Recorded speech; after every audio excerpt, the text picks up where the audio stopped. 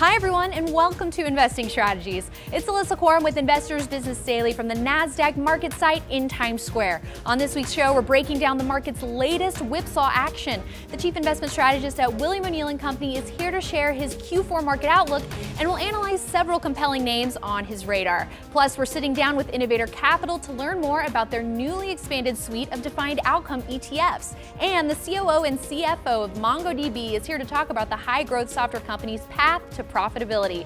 Investing Strategies starts now.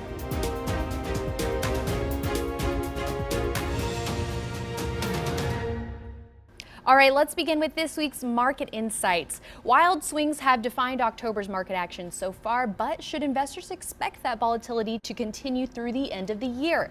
Joining me for today's discussion is Randy Watts, Chief Investment Strategist at William O'Neill & Company, an affiliate of Investors Business Daily. Thanks so much for joining me today, Randy. Thanks for having me back again. All right, so I think all eyes are really focused on these trade talks this week, but I guess putting it in the broader context of the quarter, it seems like it could be a pretty pivotal week to set the tone for the next couple months, perhaps. Sure. So there's kind of two important events this week. The first is, as you mentioned, there's trade talks in D.C. between the China delegation and the U.S.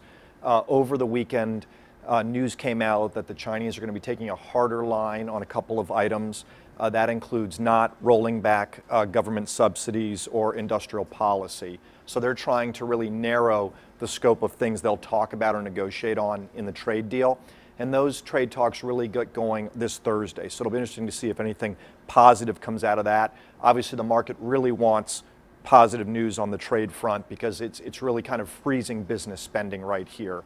The second thing that's important this week is also on Thursday, we're going to get U.S. inflation data, and I think that'll give investors a sense of how much wiggle room there is for the Fed to keep cutting rates as we go through the year. Right. It does seem like the market is hypersensitive to headlines, both positive and negative right now, so could be some market-moving headlines to come. But let's take a look at the technicals. Sure. When you're looking at the NASDAQ, I mean, last week was one of the wilder weeks in a while, and that says something because it's been a pretty volatile last few months. You know, the technical picture on the market doesn't look great right now. Right now we have the market rated downtrend. The earliest we could have a potential follow-through day is later this week. I would say there's kind of two things to note there. The first is the market has tried to go to new highs several times this year and has basically failed 2 or 3 times, then come back down through the 50-day. Right now we're trading right around the 50-day moving average. So the technical action is not great. Market's been chopping around without any strong positive direction. The second thing is on individual stocks and sectors.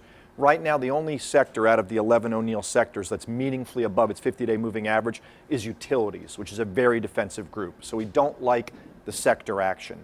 On the individual stock basis, if you go back 2 weeks ago or so, about 75% of S&P stocks were trading above their 50-day. Right now, that number's about 50%. So that's also not a good metric. Normally when the market's really humming, you have 60% or more of S&P stocks above their 50. Right, and we do know that earnings can often be a really big catalyst for a lot of individual stocks. So with earnings season just around the corner once again, what is your outlook for what we could see in that perspective in the market? Sure, so earnings season kicks off really next Tuesday. It's when the big banks start to report. The big banks are really the first reporters every earnings season. And this earnings season probably is going to really affect the market. One of the things that's troubling with earnings is right now the median company in the S&P is forecasted to grow earnings this coming quarter, or this reported quarter, by about 3%. That'll be the slowest number if it comes out that way since Q4 of 2015. The other thing that's problematic is estimates have been coming down for the last 4 quarters. So for each of the last 4 quarters, when we've gotten into earnings season, the 12-month forward earnings number has fallen. And I just think it's very hard for the market to really get its feet under it if forward estimates keep falling. So those negative revisions have really happened in every sector, with the exception of utilities again, over the last 60 and 90 days. Right. Well, with all that in mind, let's pivot to this week's stocks to watch. Given the volatility, we want to take a look at a couple of names that are on the steady side, but have made pretty big moves this year. So we're going to start off with Zoetis. And Zoetis is going to issue its earnings in about a month from now. So we still have a little bit of time before that earnings report comes in. But the technical action here has been very strong. Yeah, I mean, the reason we like this stock, and also also like the other stock we're about to talk about, is the fact that we're really looking for companies right now that have something that's fundamentally driving their product set that's kind of immune or less affected by the global macro situation. So as you said, Zoetis is the world's largest animal health company. They make medicines, they make vaccines, they make diagnostic tests, etc. It's about a $60 billion market cap company. They operate in over 100 countries. They've been able to grow their top line in the high single digits, which is very strong and steady. And what we really like about the stock right now is that they have a big new product coming out that's scheduled to be launched in the first quarter of next year, and it's called Simparica. And this is a drug for pets that helps treat fleas, ticks, and heartworm. We think this drug has the potential to be a $4 billion type product. That's the addressable market for it. So we think that can really help accelerate earnings next year. Also, the company's business has been very strong the last couple of quarters. On the previously reported quarter, it was a beat and raise quarter. So there's a lot of positive business momentum that the company's driving right now. And again, it's really company specific as opposed to something that's very cyclical. Right, and especially key to look at some of these factors that could hold up given some of the broader macro issues that we're seeing right now. And we also want to take a look at American Tower. And normally growth investors aren't really focused on REITs, but when you look at how American Tower is acting, it's trading like a growth stock. Absolutely. REITs, like utilities, have been one of the better groups in the market over the last year. American Tower has a dividend yield of about 1.68%. That's obviously above the U.S. 10-year yield right now, which is about 1.53. And it's a decent-sized company. It's got a $100 billion market cap. And what we like about American Tower is they're the leader in communication sites around the globe. They have about 171,000 sites, of which 41,000 of those are in the US, 130,000 are international. And what's really driving their business is the rollout of 5G, which is the new wireless technology for voice and data. That rollout's happening globally. It's really driven by mobile data usage. Globally, mobile data usage is growing about 30 to 40% a year. So there's a real demand by the carriers, who are American Tower's customers, to roll out this technology to help their kind of overburdened networks. And because of that, we think, much like Zoetis, this company can grow its revenues in the high single digits the next couple of years, have strong earnings growth, and I think is really also a little buffered between the macro economy, because I think this rollout is going to happen globally, whether the economy's weak for a year or not. Right, and given that we are still really early in the rollout, this is a story that's going to play out over the next several years. So a big new story here for American Tower coming up? Absolutely. Really, the 5G rollout is really starting this year. The U.S. is ahead of some countries there, and over the next 3 to 5 years, this is really going to spread all around the globe. So we think their prospects look very strong. All right. Well, we'll definitely keep an eye on it. Thank you so much, Randy, for your insights today. And after the break, we're going to sit down with Innovator Capital Management to learn more about their newly expanded suite of defined outcome ETFs. Back in a minute. Leaderboard helps you invest better with winning stocks picked by our team of experts. Select a stock to see current analysis, check the chart for buy and sell points, plus get real-time price alerts. Improve your investing with Leaderboard. Start your free trial today.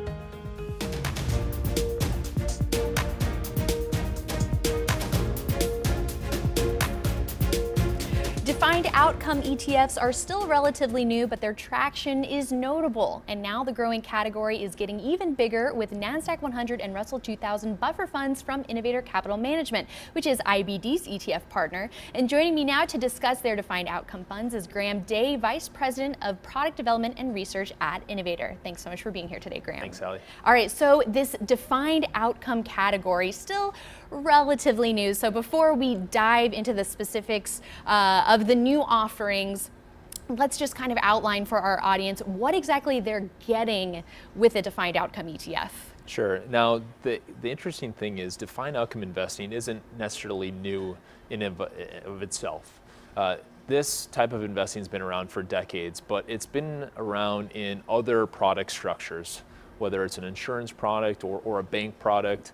And this is the first time we've introduced it in the ETF wrapper.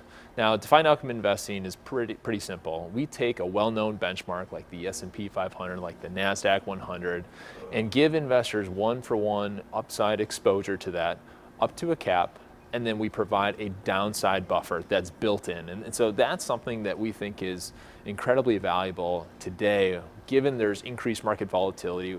We're at the end of maybe a 10-year bull run, and investors aren't necessarily looking to take on that full market risk. They want to remain invested, but they also want to know that they've got maybe a downside buffer should the market sell off. Right, so let's talk a little more about that downside buffer. So there's a predefined risk heading into this. So there's different buffer levels for some of these. So what exactly does that mean for someone getting into this product? Sure. So we have 3 different buffer levels. The first is a 9% buffer level that will buffer investors for the first 9% of losses experienced by the index. The second is a 15% buffer, and the third is actually a 30% buffer. And that one's a little different. It operates from -5% to -35%. And what that allows is an investor to say that they're not sure where the equity markets are going to end up 1 year from now, that they're able to participate in the market. And if the market goes up 5, 6, 10%, they can participate one-for-one with that. Now, if the market goes up 20%, there's an upside cap. So you're trading some of your upside potential for that known downside buffer. But as I mentioned, people aren't expecting the equity markets to give 15, 16% a year like they have over the last 10 years. And so if they can get 10% a year and have a downside buffer, we think this is a timely investment opportunity for them. And then on the upside, how are those caps determined? Because you know, there's a little bit of a calculation that hits, I guess, on a monthly or quarterly basis, depending on how often these are rolling out. Yeah, absolutely. And so there's really, what we do at Innovator is we try to pass on the highest cap possible to the end investor. And so we give whatever the market is giving us. And so the factors that go into the cap are market volatility, interest rates, and dividend yield. Those are really the main 3 factors that determine upside caps. The higher the volatility, the higher the interest rates, the higher the dividend yield, the higher our upside cap will be, and vice versa. All right, and then I guess the other thing to discuss too would be the time horizon with this, because whereas a lot of ETFs, you can trade them like stocks, but with this one, there's a time element involved. There is. And what's unique about these, and definitely compared to the other product structures you might see defined outcome ETFs or defined outcome investing offered in, is, as you mentioned, these are 1-year outcome periods. Now, if you buy at the beginning of the outcome period, you have a 1-year investment horizon. You have a known upside cap, you have a known downside buffer.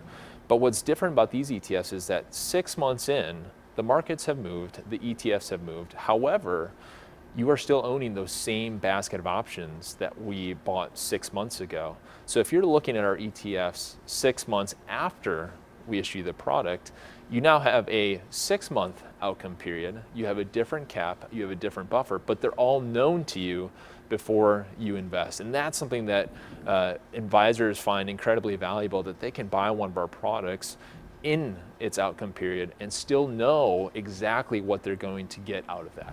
Right. Well, as you mentioned, this market is very volatile, and in the past several weeks, we've primarily seen that volatility to the downside. So someone who is in one of these products, how does it work in terms of if you do have that downside buffer, how's that being settled every month? Yeah. So the options that we hold are over 1 year.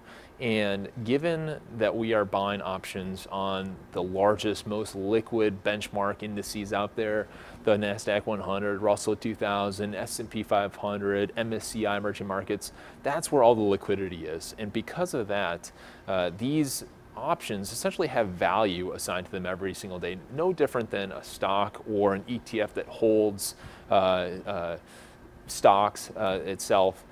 That value is going to be represented in the value of the ETF. And so because of that, advisors can buy and sell these ETFs with confidence, knowing they're going to get the full value that those options are representing. All right, and so we have the new products that just launched in October with the NASDAQ 100 and Russell 2000 defined outcome ETFs. So there's a wide array now of options for people when it comes to the defined outcome choices that they have.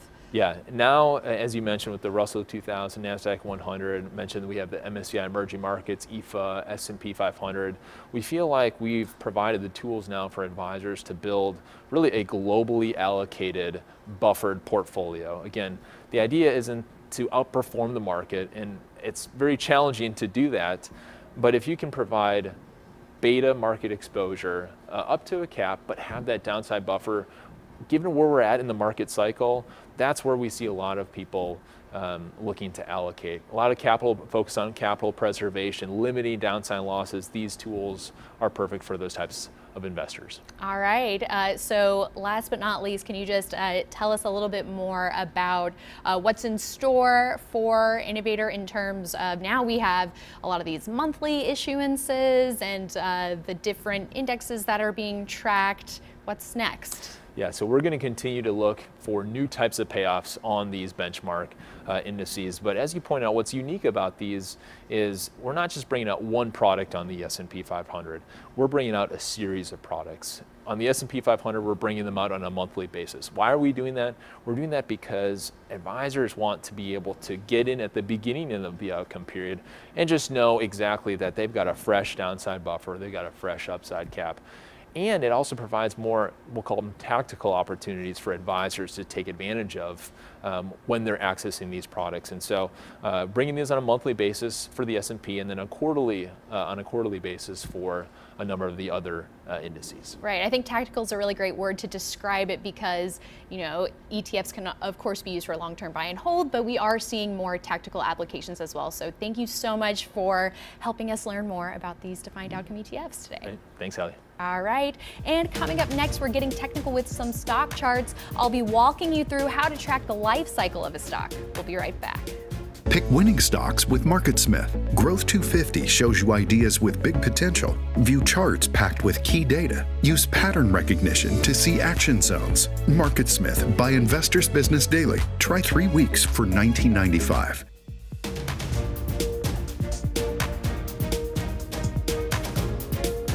All stocks have a life cycle, and it's very important for investors to take a step back and know what stage in that life cycle a stock is experiencing. Even the fastest growing names can't go up forever, but even when a once explosive stock rolls over, that doesn't mean it can't have another big run after taking a breather. So for this week's case study, let's take a look at the chart of database software stock MongoDB. MongoDB went public in October 2017, and by the following spring, the stock had broken out of an IPO base. Now, we've talked before about how the IPO base has proven to be the launching pad of the first big moves of many top growth stocks. MongoDB provided multiple other buying opportunities for investors to get in along this run. And by June 2019, shares ultimately gained as much as 670% from the IPO price of 24. Now, since then, this is a weekly chart here, MongoDB shares have sold off with the broader software sector after a huge group move. But even though the stock recently dipped below its 40-week moving average, marking a sell signal for long-term shareholders, that doesn't mean it can't turn around and launch another big move.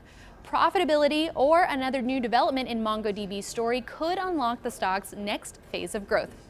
And now let's take a look at a historical example of a stock that launched another big move after its chart suffered some technical damage. And that's Booking.com. Now, Booking came out of the other side of the 2008 financial crisis with a big run, going from $70 a share near the end of 2008 all the way up to about $274 by spring 2010. Then, shares sold off roughly 38% over the next few months, but that sell-off created another opportunity for investors to get in. Now, investors who bought Booking stock out of this consolidation here enjoyed a 100% price gain over the next 9 months. There are other periods in Booking's history where the stock pulled back or moved sideways for long periods before making a new leg higher. And Booking.com is just one of many examples of this, but as you can see, with the biggest winners, even if you missed earlier moves, you can still capitalize on massive runs after a stock takes a breather and experiences a period of declines. All right, well, the reason why we wanted to talk about MongoDB specifically this week is because we're about to sit down with MongoDB's CFO to learn about the software company's growth trajectory and its path to profitability. That's happening right after the break. This season on Cultural Capital, we are in New York City and San Francisco. Come with me as I tour some of the world's most innovative companies, from Squarespace to C3 AI, Giphy, and Figma. Learn how CEOs built growing companies while maintaining the ultimate office culture on Season 3 of Cultural Capital on the brand new NASDAQ.com.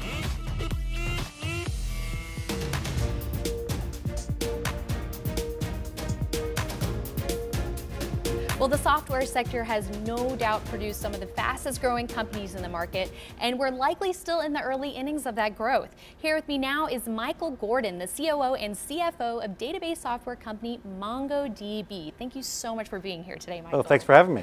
All right, so tell me a little bit about MongoDB in terms of, I guess, giving the audience the background. The stock itself has been on just such an incredible run since the company has gone public, and MongoDB has a really impressive track record of very strong sales growth.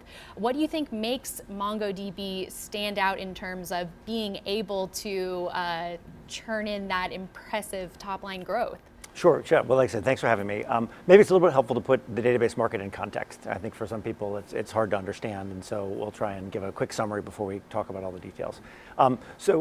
Today, you've heard these phrases like software's eating the world, or every company trying to become a software company or a technology company. And at the root of that is the idea that companies are increasingly competing for customers on the basis of their technology, right? It's the user experience that you have, the applications that you're interacting with, those are driving who's winning in the marketplace. And the database comes in because the database is at the heart of every software application, right? And that's why we occupy this incredibly strategic spot within the market. It's also one of the largest markets in all of software. So the database market is estimated to be $64 billion today, growing to $98 billion in 2023. So I think that highlights that it's such an important market. The market, though, is also ripe for disruption, right? The industry leaders, it's dominated by legacy technology and legacy players. And the leaders in the industry are using technology that was pioneered more than 40 years ago. So imagine this is technology that was built before the cloud, before mobile, before social, things like that.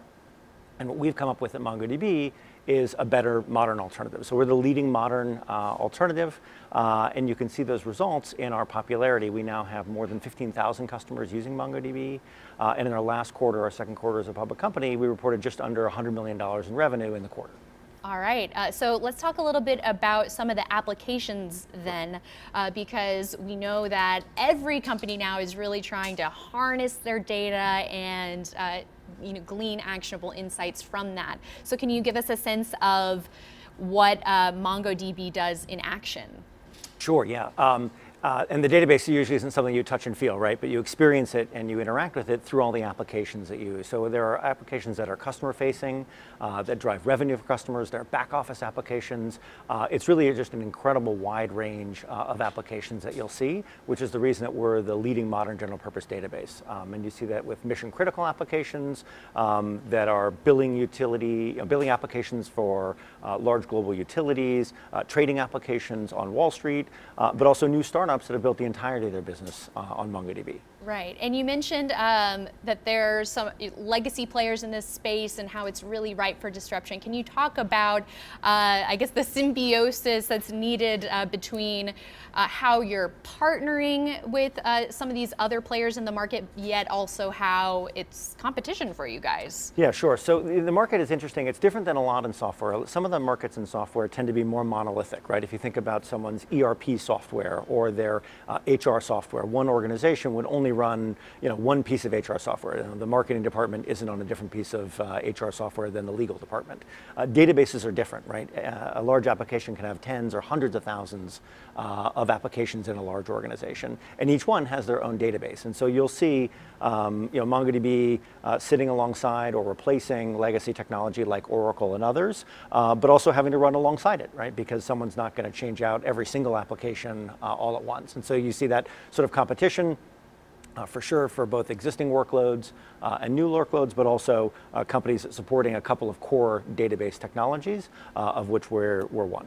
Right, and given that this is still being rolled out for a lot of companies, can you tell me a little bit about how you expect the growth clip to keep continuing with this? Are we still really early? Yeah, so I think we're very early on in the growth. We have an incredibly small market share relative to the size of the opportunity that we're going after. One of the big drivers not only is the innovation, but we've also seen a lot of companies moving to consuming software as a service, and particularly in the cloud offerings. So our fastest growing product is called MongoDB Atlas, and that's a database as a service offering. And so rather than having to worry about managing the infrastructure and sort of the plumbing and backup and restores and some of the more complicated things, this lets you just build your applications, right? You don't have to worry about the undifferentiated heavy lifting of building the actual application.